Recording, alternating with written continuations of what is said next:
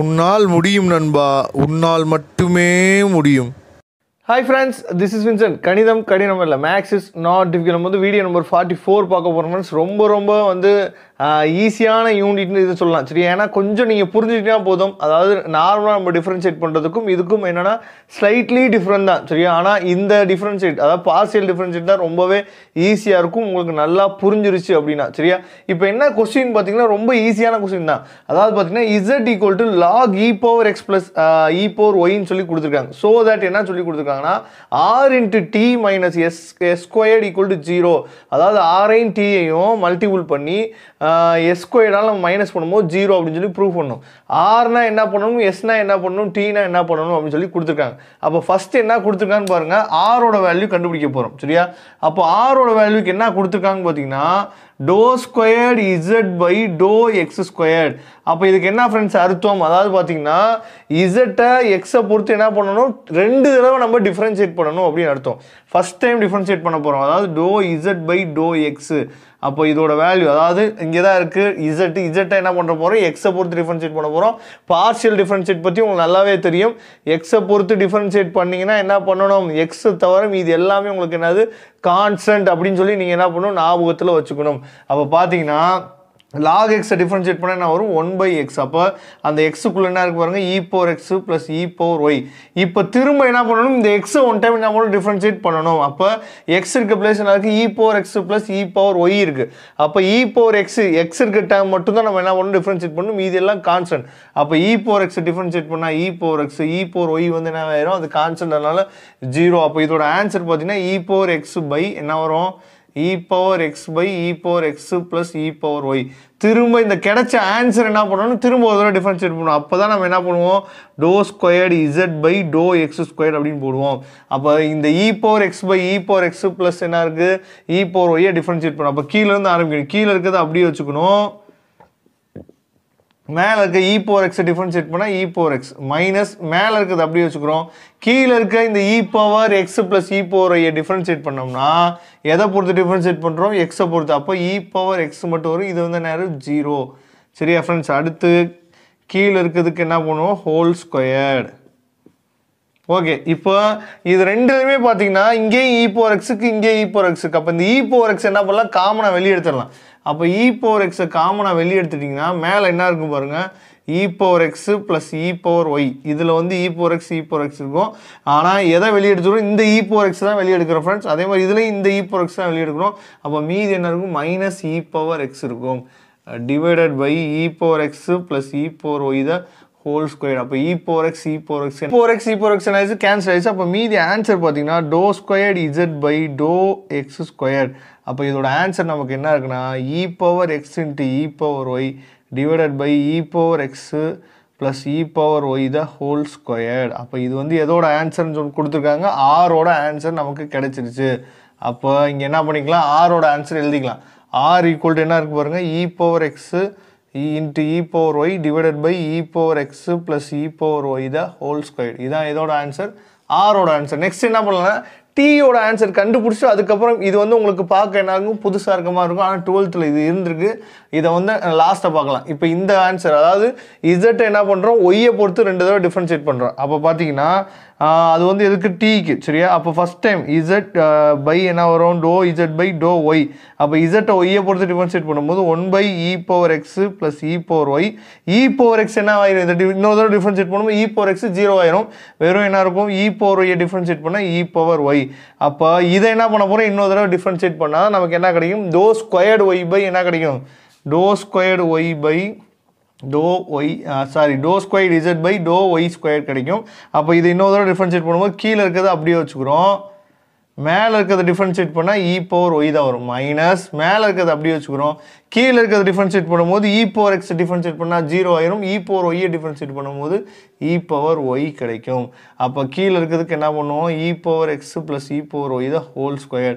அப்போ இதை நம்ம என்ன இங்கே எழுதுகிறோம், இதை சிம்ப்ளை பண்ணோம்னா அதே மாதிரி தான் இங்கே எப்படி e power x வெளியே எடுத்தோமோ அதே மாதிரி இங்கே என்ன பண்ணுறோம், e power y வெளியே எடுக்கிறோம். e power y வெளியே எடுத்துக்கிட்டிங்கன்னா உள்ளே என்ன இருக்கும், e power x plus e power y minus e power y இருக்கும். அப்போ e power y plus e power y minus e power y cancel ஆயிடுச்சுன்னா நமக்கு e power x plus e power y the whole squared. அப்போ இதோட answer நமக்கு என்ன கிடைக்குது பாருங்க, e power x plus e power y divided by e power x plus e power y the whole squared கிடைக்குது.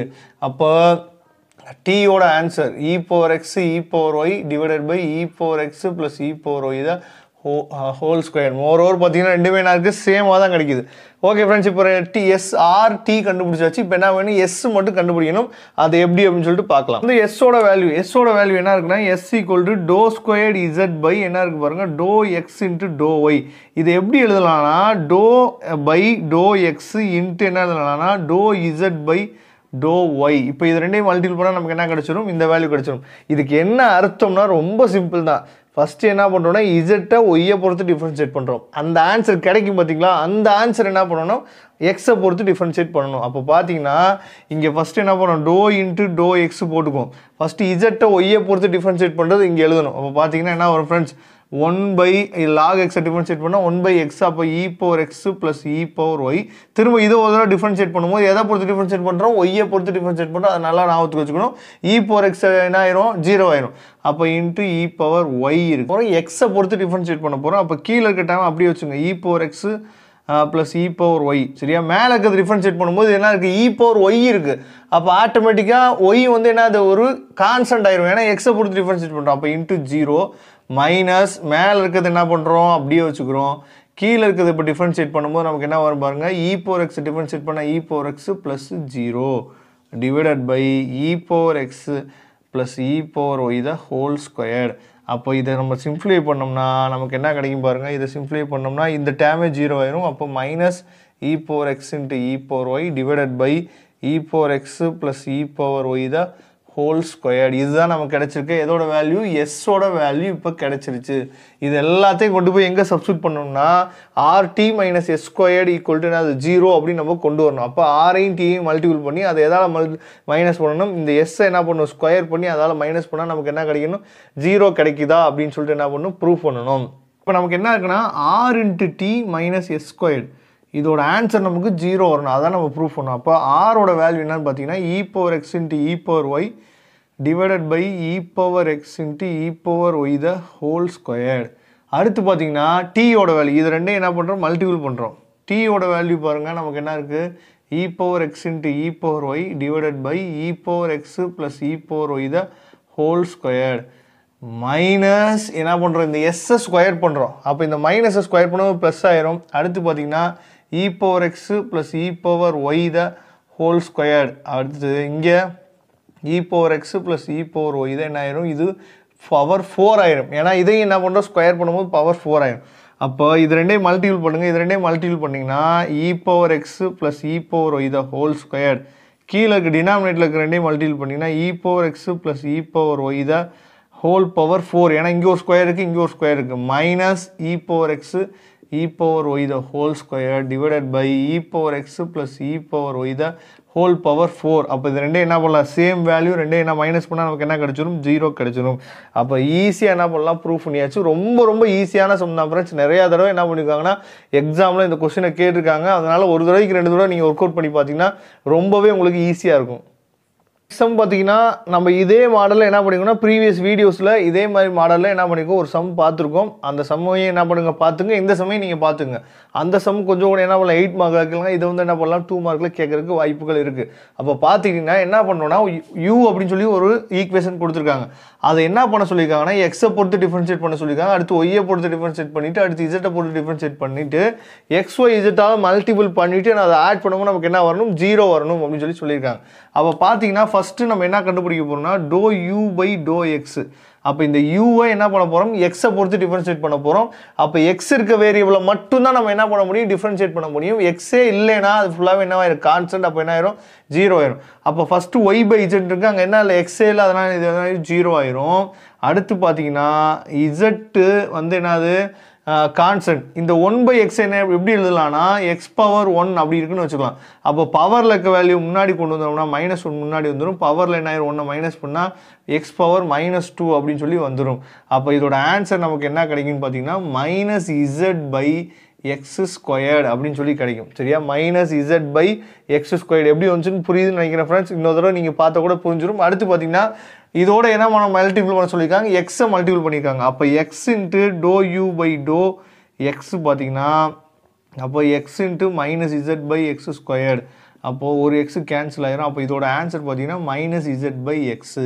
இது வந்து எதுக்குரிய answer X into to you by to X into to you by to X. அடுத்து பார்த்தீங்கன்னா to you by to Y, ஒய்யை பொறுத்து differentiate பண்ண போகிறோம். அப்போ இதே மாடலாக நம்ம வரப்போது நான் டேரெக்டாக ஆன்சர் எழுத போகிறேன். அப்போ ஒய்யை தவிர மற்ற வேரியபிள் வந்து அது கான்ஸ்டன்ட் சரியா. அப்போ ஒய் பை இசட் இருக்குது, இதை டிஃப்ரென்ஷியேட் பண்ணலாம். ஆனால் இங்கே பாருங்கள் இசட் பை எக்ஸ்ன்னு இருக்குது, அதை டிஃப்ரென்ஷியேட் பண்ண முடியாது, அது என்ன 0 ஆயிரும். அப்போ இந்த 1 பை இசட்டை கான்ஸ்டண்ட்டாக வச்சுட்டு ஒய்யை டிஃப்ரென்ஷியேட் பண்ணால் நமக்கு என்ன வரும் ஃப்ரெண்ட்ஸ், ஒய்யை டிஃப்ரென்ஷியேட் பண்ணால் என்ன வரும் 1.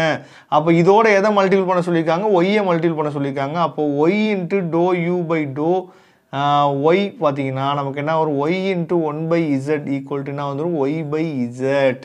நெக்ஸ்ட்டு பார்த்தீங்கன்னா to you by to Z சரியா. யூக்கு இசட்டை பொறுத்து நம்ம டிஃப்ரென்ஷியேட் பண்ண போகிறோம் சரியா. அப்போ இசட்டை பொறுத்து டிஃப்ரென்ஷியேட் பண்ணும். இது ரெண்டுலேயுமே இசட் இருக்குது, அப்போ ரெண்டையுமே கண்டிப்பாக டிஃப்ரென்ஷியேட் பண்ணியே ஆகணும். அப்போ பார்த்தீங்கன்னா ஃபர்ஸ்ட் ஒன் பார்த்தீங்கன்னா ஒய் பை இசட்னு இருக்குது.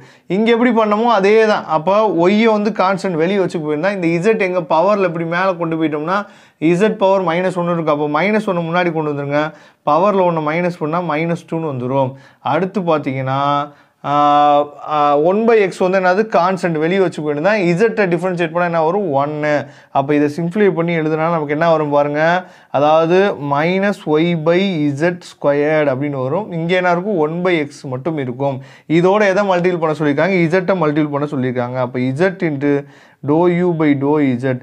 அப்போ இசட் எப்படியே உள்ள மல்டிபிள் பண்ணுங்கள், Z into minus Y by Z ஸ்கொயர்னு வரும் plus Z by Z X. அப்போ இங்கே இது கேன்சல் ஆயிடுச்சுன்னா நமக்கு என்ன வரும் பாருங்கள், minus Y by Z plus Z by X. இதுதான் இது நமக்கு என்ன கிடச்சிருக்கு ஃப்ரெண்ட்ஸ், இப்போ 3 ஆன்சர் நமக்கு கிடச்சிருக்கு சரியா. இது எல்லாத்தையும் நம்ம என்ன பண்ண போகிறோம், ஆட் பண்ண போகிறோம். ஒருவேளை ஈக்குவேஷன் 1 2 இதை வந்து என்ன வச்சுங்க 3ன்னு கூட வச்சுக்கோங்க, அதை என்ன பண்ணிக்கலாம் ஆட் பண்ணிக்கலாம் ஈஸியாக. அப்போ இதை வந்து நம்ம ஆட் பண்ணும்போது பார்த்தீங்கன்னா அப்போ ஈக்குவேஷன் 1 + 2 + 3 இதை ஆட் பண்ணோம்னா நமக்கு என்ன வரும் பாருங்கள், மைனஸ் இசட் பை எக்ஸு. இங்கே ஈக்குவேஷன் 2 பார்த்தீங்கன்னா ஒய் பை இசட்டு. அடுத்து ஈக்குவேஷன் 3 பார்த்தீங்கன்னா minus Y by Z plus Z by x. அப்போது மைனஸ் இசட் பை எக்ஸும் ப்ளஸ் இசட் பை எக்ஸும் கேன்சல் ஆயிரும். Plus Y by இசட்டும் minus Y by இசட்டும் cancel ஆயிரும். அப்போ ஆன்சர் என்ன வந்துருச்சு, 0 வந்துருச்சு. ரொம்ப ஈஸியான சம் ஃப்ரெண்ட்ஸ். ஈஸியாக உங்களால் 2 மார்க் எடுக்க முடியும். சார் 2 மார்க்கே இவ்வளோ பண்ணணுமா, கண்டிப்பாக இவ்வளோ பண்ணி தான் ஃப்ரெண்ட்ஸ் ஆகணும். ஓகே ஃப்ரெண்ட்ஸ், நம்ம நெக்ஸ்ட் வீடியோவில் பார்க்கலாம். அதுவரை உங்களிடம் விடைபெறுவது உங்கள் நண்பன் வின்சென்ட். தேங்க்யூ.